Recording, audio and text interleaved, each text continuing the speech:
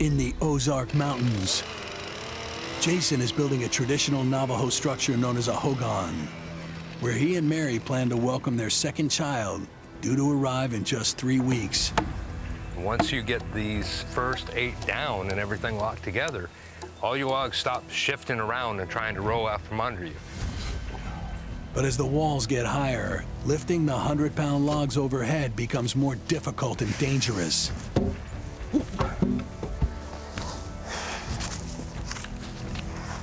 You only have a second person holding and shifting things around.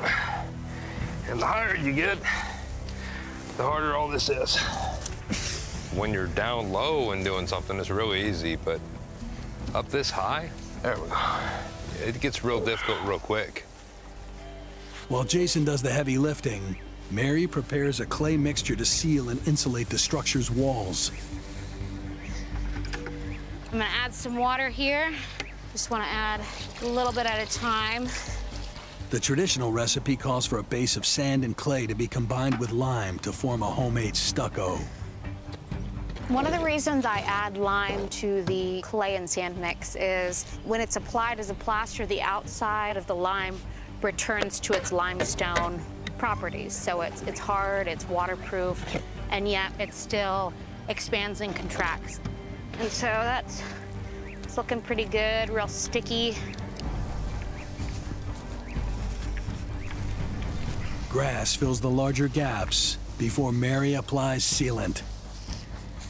You can use cloth or wool or sawdust, but we have a lot of grass right here, so that's what I'm using.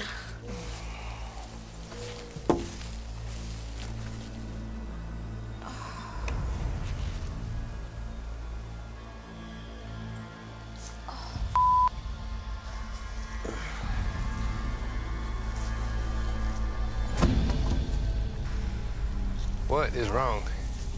I'm just feeling really crampy. You look a little, you're wobbling. I think I just need something to drink. Well, that's easy. Come on. This is the way she was when she started to go into labor with River. Okay. I'm gonna go get the midwife.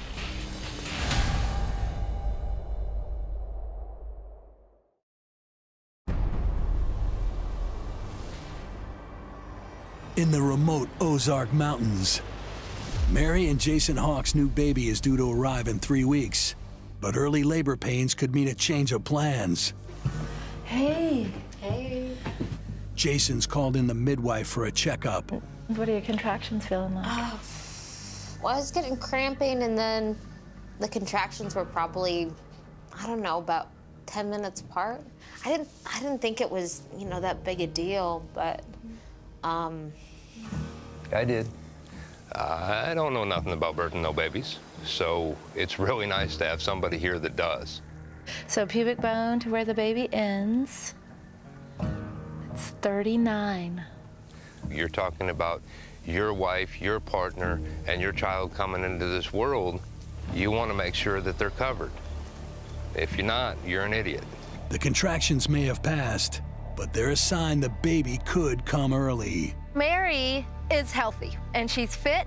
The baby's not coming, at least in this moment. All right, give me a hug. But the baby's coming sooner than later. Thank you. A false alarm like this, it really hits you that this baby's coming. And it really puts a pressure on getting this hogan finished.